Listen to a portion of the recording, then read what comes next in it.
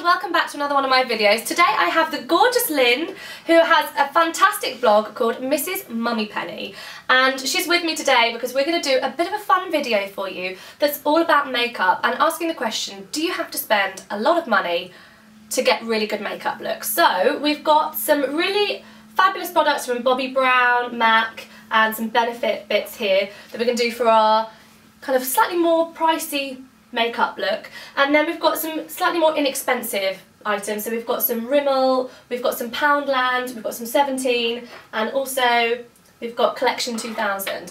So we're going to do half of our faces. So half will be with expensive makeup and half will be with the inexpensive makeup.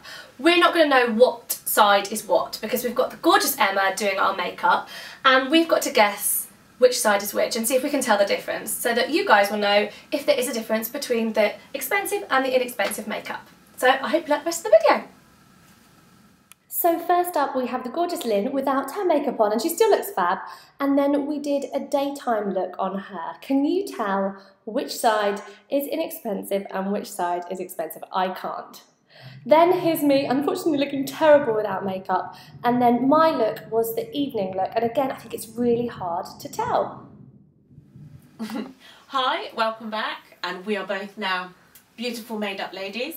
I am the day look and here is the evening look. Evening. So what we need to try and work out then is which side is the inexpensive, which side is the expensive.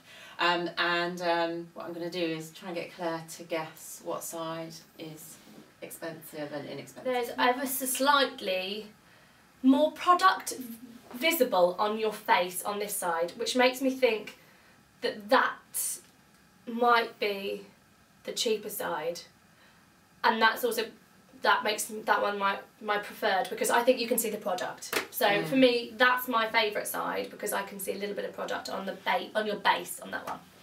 So, You're but right. yeah. But genuinely, you look fab all over. Yeah, I think the eyes are the same. Look They're the same. identical.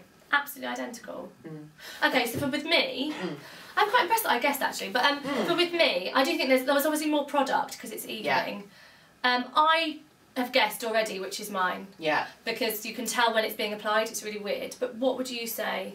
Yeah, and that's interesting because I couldn't tell when it was being applied to my face. Ah, okay. But so with you, I would say this side of your face just looks more glowing, more alive. The eye makeup, again, very similar. But I actually prefer the lips on that side. Okay, so because of the skin tone, I'm going to go for that side as being the more expensive. And again, it's exactly the same. Yeah. Ooh, we're good at this. We should do this come all up the with time. a conclusion. Yeah, I think so. But definitely, the skin is obviously really key. Yeah. My conclusions then. I definitely think that you should invest more in your base products. What we've used here, so we've got Bobbi Brown, BB cream, and then we've got a really lovely Rimmel foundation here. I think it's really obvious, especially from your face, Claire, that you go with the more expensive product for the base. And then in terms of your eye makeup and your lips, I think it's fine to go Poundland. I completely agree. I think that if the base is right, it gives you more. I think you've got more flexibility. You can have fun. You could go to Poundland and buy 3 eyeshadows, and well, you could probably buy 15 for the same price of a Bobbi Brown kit. But actually, it gives you more versatility, so you can use it in a more styling way with your outfit. You can have a bit more fun, be a bit more playful. And with the lips, I think it's important to have more than one colour in your lip arsenal. So actually, you can spend you could have one for 16 quid, or you could have 16 for £1 each. You know, that's the reality. These are £4.50. Oh, are they? Okay, we can't have as many.